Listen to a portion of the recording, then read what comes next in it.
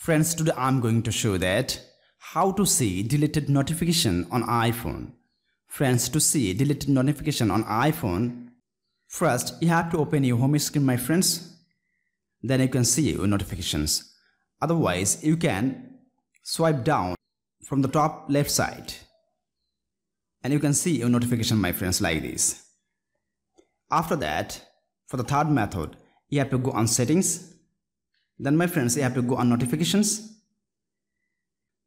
Then my friends, open your app for which one you want to open notifications. So I'm going to tap on Facebook and simply here you have to allow the notification, my friends. So friends, like this, if you want, you can see deleted notification on iPhone. Friends, to see deleted notification, if you face any problem, feel free to ask me in comment box. I'll try to give answers as soon as possible. Friends, if this video helpful to you, please like, share, comment and especially subscribe my YouTube channel and press the bell icon to get next video notifications.